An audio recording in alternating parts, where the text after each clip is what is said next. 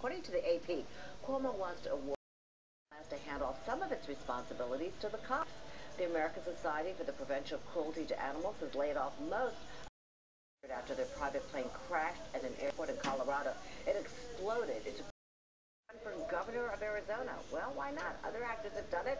Arnold Schwarzenegger leaps to mind. Seagal, seen here, unveiled tonight in the death of a celebrity that shocked the nation. The high-performance car Fast and Furious actor Paul Walker was riding in when he died was traveling more than 100 miles per hour before crashing.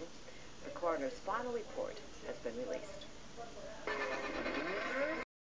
At the Forest Lawn Memorial Park in Hollywood Hills, California.